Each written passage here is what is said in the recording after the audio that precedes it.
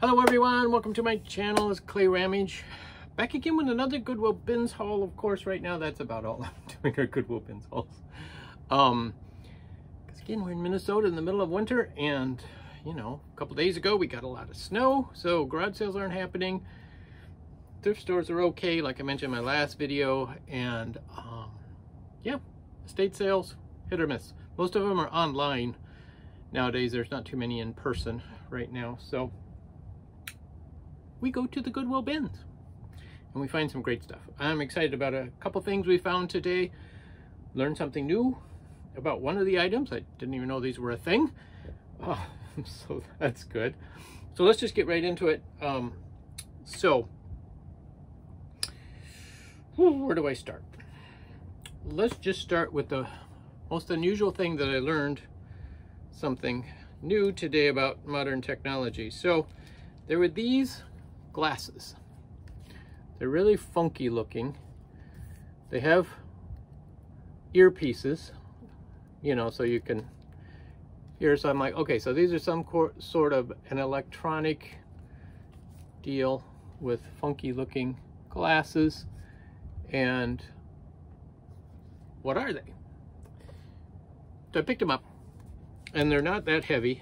So what I found out is that these are for parties, concerts, whatever, because you can display a message across the top, and it's like an LED scrolling message.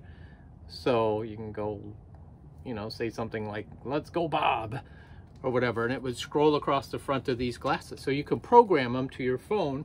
It's a Bluetooth application. So something super fancy and hip for the young modern crew. So I took a risk for $1. Thought it was worth the risk. And then the other item, I'll get the two electronic items out of the way. This one really surprised me that it was in the bins. So I was 99% sure it probably would not work, but I plugged it in when I got here to the shop, and guess what? It works. It works beautifully. It is a Bose Wave sound machine. And Cindy and I love the sound that comes from Bose. This is the AWR1, and these are a $50 to $100 item in working condition, which this, like I say, this one works wonderfully. The clock is ticking away. The radio works. This is not the CD player. This is only the radio. It does have the auxiliary port, so you could plug additional items into it, but it is just the radio, and I am super excited. It is quite dirty. It needs to be cleaned, but again, for $1.20, that is some great money. And I was all excited because I decided I wanted to get out of the electronics. I've been picking up electronics over the last year, and they've just been piling out here, and I was like, I just don't want to deal with these because it's too much time, effort, and energy that I want to spend on testing, making sure every feature works on every single one. So I found a guy who willingly took all of it from me, and he bought some records, all of my electronics, and that was such a big relief to get rid of it. So I thought, I'm not buying more electronics. Well, guess what I did? I went and bought more electronics, and if it wasn't a Bose, I wouldn't have bought it, and I might even just keep this one. So anyway, so we'll see what happens with that, but I was excited one way or the other for that. Sorry, I'm a little thirsty this morning. Okay, then the other, speaking of areas that I wasn't going to deal much with, I have this kind of love-hate relationship with men's ties. I love picking them up. I don't like selling them. And I've sold a number of them over the years, but they're a long tail item, so it takes a long time to sell them typically. So if they're a designer name brand, higher end ties, then I'll pick them up. So I found these two. These are both Robert Talbot Best of Class, which is the best ties they make. So that's what these two are. And what I do is I typically lot them together in a lot of, you know, 3, 4, 5 ties, whatever. Then this one is a, I can never, or Menegildo Zegna, another Italian designer, higher end, beautiful tie. Then this one, nice green tie, Gucci. This is an authentic Gucci tie. It's got the authentic Gucci logo on the inside lining. Fabulous tie. And again, you can tell quality ties just by the feel of them. So I was really surprised that was still in the bins, because by the time we got by there, pretty much all the people had been through it, especially the clothing people. Then this was the first one I actually found. And this is a very vintage tie. Look at the graphics on that. I would say this is probably, it's a cotton tie. I would say this is probably more of a 1940s to 50s tie as far as age-wise, which really surprised me to find it in the bins. But it's a great graphic, and it's in beautiful condition for the age. And you can tell it's handmade. It's a little off-center on the thing, but that was very typical. So very excited about those ties. We spent $50 today. Cindy went with me, so it was both of us. We picked up a number of stuff for home, but the heavier items, which you'll see, we found a whole collection of things that is 5.5 pounds, so it's like $11 I spent on this one lot. But selling one or two of them will easily get our money back. Okay, and then these are the beautiful items. They're two candlesticks, very ornate, Hollywood Regency style, with the prisms. Now, I am missing two prisms. I dug through the entire bin to the very bottom, did not find them. But these are simple enough prisms that they'll be easy to find. In fact, I used to have some of these. I don't think I have any at the moment. Actually, I'm missing three now that I look at it. There's one missing from this one too. I thought there was just two. But again, not difficult items to find, so that's why I took the risk on them, because I'm trying not to get projects, things that need something to be done to them before I buy them. These are awesome. I do believe, because of the quality of these are not old, these are 1970. They're dated on the bottom, but they're great items with marble, real marble bases, great casting, fabulous detail on those little, not even cherubs, just little guys. So I would suspect once I get the prisms and get them cleaned up, I could get close to $50 for those two, because of the two of them, which was exciting.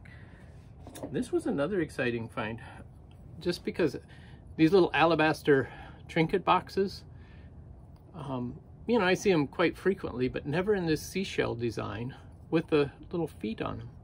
Thought this one was fabulous. So, pick that little guy up. Again, just a lot of great little items. Found a cribbage board in the original box. Even has the original instructions in the bottom. And all the pieces are inside the board. We do a lot of cribbage boards at the Pink Elephant, so. And then these, I took a risk on these. I really don't know much about them, but I picked up two of them. This is an Argonaut bridge scorekeeper. So it says Argonaut contract bridge score. Oh, I didn't even know. A copyright 1932. Matthews, New York. And look at the graphics on the corners. Isn't that just fabulous? It's so 1930s now that I look at it. Beautiful. In the original box. That is awesome. I haven't looked those up, so I'll have to look that one up. Now this is a newer one than that one, but still an older one. Auto bridge yourself bridge game. It's easy, it's fun, it's smart. So it comes with the book. And then here's the scoreboard. North bids, west bids, east bids, south bids. Dealer south, dealer north, vulnerable. Huh. So yeah. Let me see if there's anything underneath. Oh. Then these are the cards that you would place out or exchange out, depending upon, I assume, who the dealer is. I'm not a bridge player, so. But another fun item. Now, which leads me into, because all of this was in one bin and there was a lot that I didn't pick up, but these are what I picked up. Whole box, it says playing cards, and that's exactly what they are. And I picked up all the ones that were still new sealed. So like there were actually 2 Irelands. So I picked up both of those. Treasures of the Hermitage. Beijing. Look at this bunny. These are nice vintage cards. There's a squirrel. So some of these I may lot up. Some of these I will sell as is. That one. I just sold a set of these. I don't know if you guys remember. 10 bucks, sold it a day. Similar design on it. Then there were several. These are the Freedom cards. These are from, I believe these are from 52 American Heroes, limited edition, United States. What am I trying to say? The Gulf War. The second Gulf War playing cards. And speaking of the Gulf War, there were also these playing cards commemorative of the Gulf War as well. There were 2 decks of those. And then there's some that are,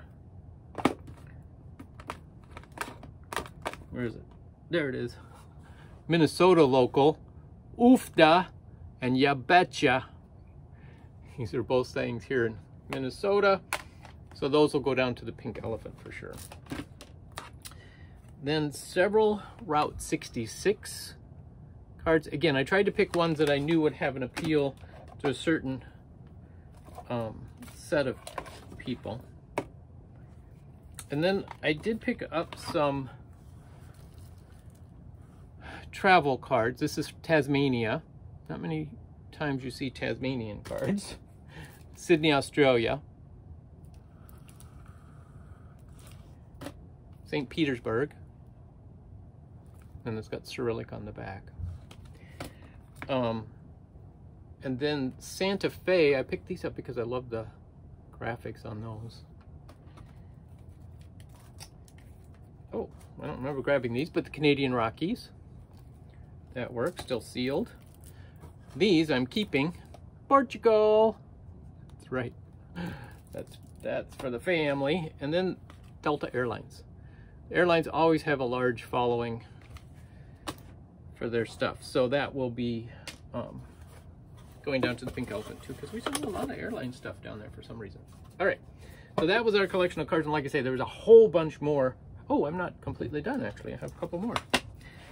Couple more vintage cards. Isn't that great? And there's this kind of vintage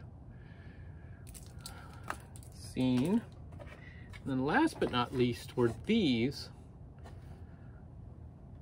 These are bridge cards. Congress bridge cards. And these are kind of mixed together, but there's 2 different designs in here. These are actually open pack, but I got these. The case just folds open like that. I'll hold up the cards for easy viewing. These have been played with, but I just like the graphics on them. So grab those. All right, so that's all the playing cards. I'm trying to get all this stuff over here.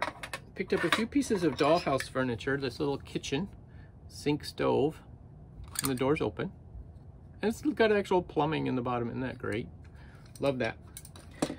Then a little kitchen table, but we only found 1 chair. Guess it's for a single person.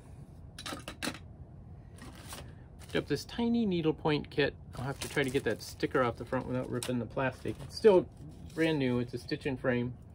Looks like little hearts. And I found these. These are awesome. They're saw blades, but still in the original pack. Those are great. These are probably, again, I would say these are probably 1940s based on just the graphics of the package. And I found these 2 wood kits. There's a log cabin kit and the stagecoach kit. Now what I love about these are from North Platte, Nebraska. And being a native Nebraskan originally, I had to get them. Nice connection. All right. Found these two wooden painted roses. They're wall hangings, so there's the little hooks to hang them. I believe somebody handmade these just from looking at them, but they're beautifully done. These would be great decoration for the wall. I really liked them. And then I also found this fish. Again, hand painted. I didn't see a signature or anything on it. Didn't really look though. Now that I'm looking, still don't see one. But Minnesota is big for fishing, so this will go down to the pink elephant. I think it should do just fine down there. And I found this stylized owl. He's most unique, hand carved. Again, no identifying marks of the carver. And also this stone owl. Beautiful little marble owl with glass eyes. So, a couple owls. Owls are always collectible. Not sure where I'm going to put those yet. All right. Then we found some buttons. This one is Good Neighbors, Good Times from 1991, the St. Paul Winter Carnival. 91. That's when Cindy and I got married. That's 30 years old. Then I found these two buttons. This one is commemorating the 50th anniversary of D-Day. And this one again is a World War II commemorative button. I don't believe this dates from World War II. It's a later item, but I just thought those were great. Look at the size of that. It's a huge button. I thought they were great. All right, then we picked up some books. I'm going to get into those now. This I Remember by Eleanor Roosevelt. This book is in okay condition. It's from 1949. It is a first edition. Oh, I didn't look at the back. Otherwise, I probably wouldn't have picked it up. But the back's kind of trashed a little bit. But that's okay. It's not easy being a bunny. Oh, I didn't look at this one very closely either. I just grabbed, unfortunately, today. It is a little broken, the binding. But that's all right. I love the graphics on this.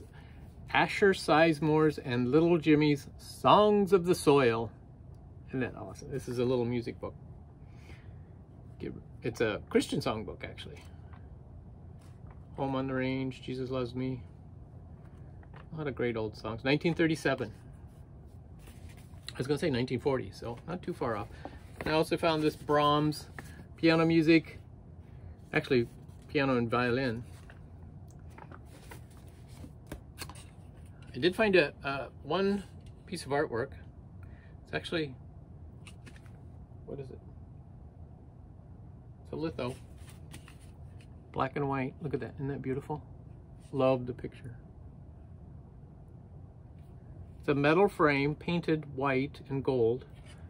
A little chippy now. But it's a great feel. This is 1920s, I would say. That's when this is from. So, paid $1 for that. Then I found, Cindy and I dug and dug and dug until we found all 6 of them. And that's these McGuffey's Eclectic Reader. So they have one for basically first grade, second grade, third grade, fourth grade, fifth grade, and sixth grade. Now they might have a 7th grade, I don't know. But what I think is fun is if you look at the bindings, each consecutive year the book gets thicker. And the bindings are different. This one's, the first year is very plain, simple. Second has an embossed spine. And the next 3 years are the gold foil. So I was excited to find all 6 of these. I have no idea their value, but I was excited to find them to be able to sell them as a set. And I also just love the graphics on the cover. And look at the back. The back is just as awesome. Let's just $18 for the set. So there is a book plate in there. Somebody put their name on it. McGuffey's First Eclectic Reader, revised edition. Copyright 1879, copyright 1896, copyright 1907 and 1920 by H.H. Vail, which is what this edition is. Manufactured first edition revised. So, first reader starts with the alphabet, and then gives different stories and pictures. And then it gives you the pronunciation of the different words as well. It is just great little books. So, love those. Oh, and then I got one more book. I actually picked this up for a friend of mine. She wanted to know if I found any psychology books. She's interested in them. And this one confuses me. And I'll show you why. So it says here, you notice, Basic Writings of C.G. Jung. But look, it's upside down from where the book is. The cover is right, because there's this symbol, but the book was placed in it upside down. Quite interesting. I might have to do some more research on that. And this edition, see, I'm confused. Somebody wrote their name in here from 1979. And this is the original copyright 1938. This particular one is copyright 1959. And then somebody bought this one in 1979. So this is a later edition, but interesting that it's upside down. Anyway, is that everything, guys? I think that is pretty much everything we got today that I was going to show you. I did pick up a bunch of shipping supplies like bubble wrap, tissue paper, stuff like that. And then we picked up some stuff for our daughter in her classroom. But anyway, hope you guys enjoyed. Catch you next time.